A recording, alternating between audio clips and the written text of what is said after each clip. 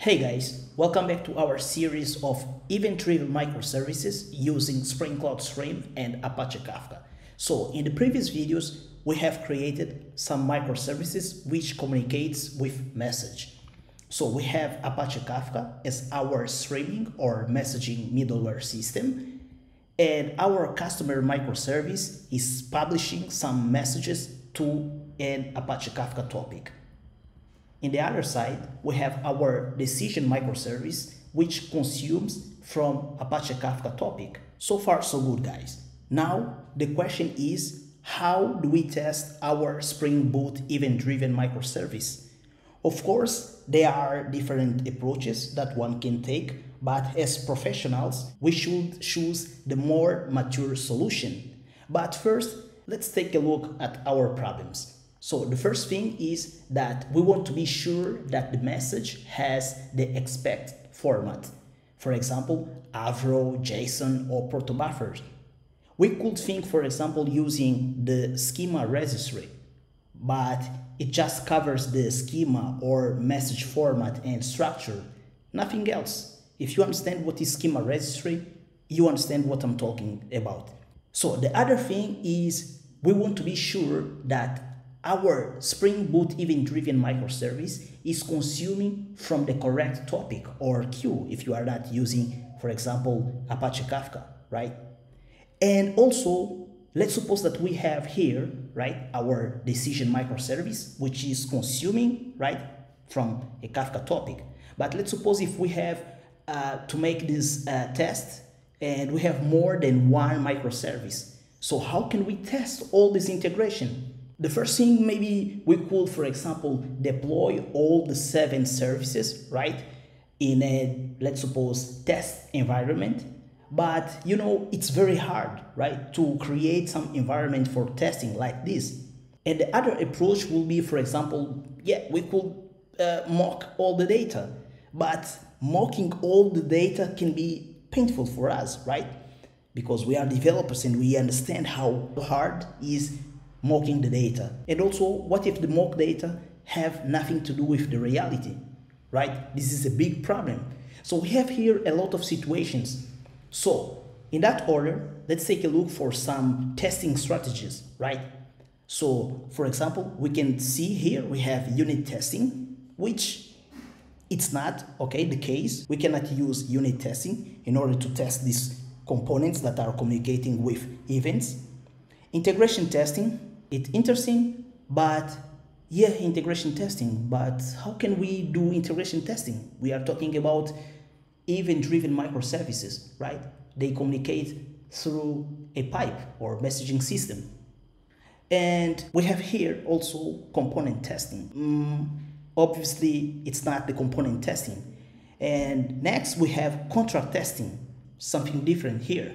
So let's take a look what Spring Boot or Spring Cloud have to offer about this contract testing. So after searching, I came across with Spring Cloud Contract, which is a Spring Boot project, okay? But before talking about Spring Cloud Contract, let's talk about a concept called by consumer-driven contracts. So what is consumer-driven contracts? Consumer-driven contracts is just a testing approach where the consumers of a service define the expectations. So our consumer microservice, they are defining the expectations and requirement for the service that they are consuming, okay? In the other hand, we have the providers.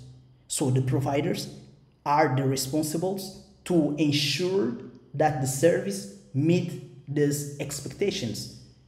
Using consumer-driven contract helps in achieving compatibility and reliability in distributed system. So it promotes collaboration and clear communication between services providers and consumers. So we have here a contract where one say the expectations and the other ensure those expectations. Okay? So this is the concept of consumer-driven contract pattern. Now, going back to our Spring Cloud contract, Now we can understand that Spring Cloud Contract, it's a Spring Boot project, but it helps developers to implement the consumer-driven contracts approach. So Spring Cloud Contract is just a framework, right? So the other advantage of using Spring Cloud Contract is the fact that it ensures the compatibility and it prevents integration issues. So I know that talk is cheap and we have to show the code in order to understand better this concept. So in that order, let's jump to our code. Let's create first our producer and our contracts. As we can see here, the Spring Cloud Contract Verifier, we will understand also what is Spring Cloud Contract Verifier, moves the test-driven development to the level of software architecture.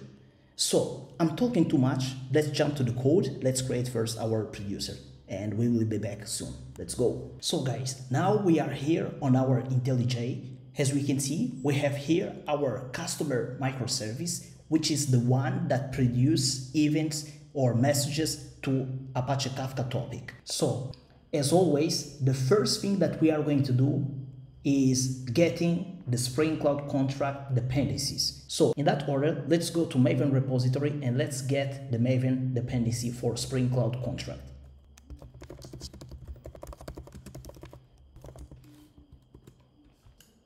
So now we are here on Maven repository. Let's get the dependency. Let's go back to our IntelliJ. On our POM XML, we are going to paste the dependency. Maybe you are using Gradle, but it's the same. Now that we have here our dependency, the next thing that we are going to do is we are going to add here on the build section, in the plugin section, we are going to add another plugin which corresponds for Spring Cloud Contract. So this is the plugin, okay, for Spring Cloud Contract. As we can see, the plugin is Spring Cloud Contract Maven plugin. Now that we have it here, we need to add some configurations. So the first configuration that we are going to add is the testing framework. So for our testing framework, we are going to use the JUnit 5 framework.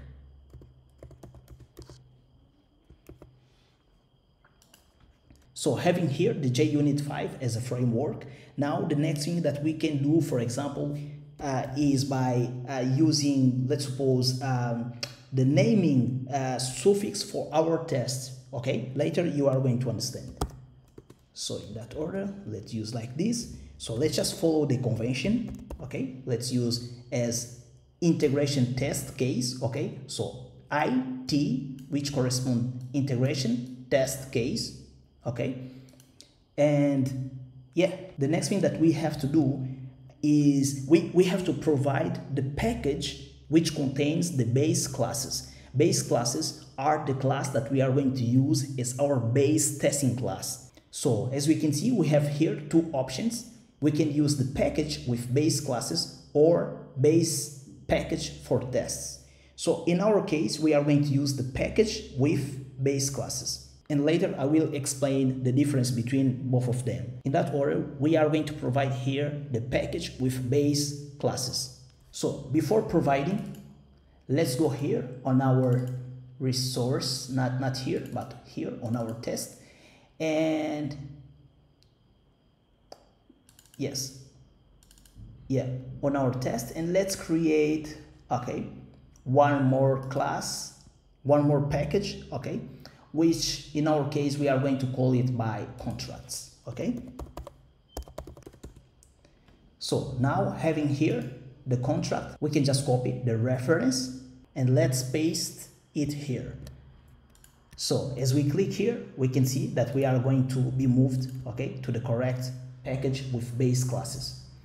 And yes, you can keep playing with some other configurations as always. For example, in my case, I like to put the fail on no contract, okay, because for example, if you are using Spring Cloud Contracts, that means that you gotta have some contracts, right? So we are going to fail if we are using Spring Cloud Contract and you have not the contracts.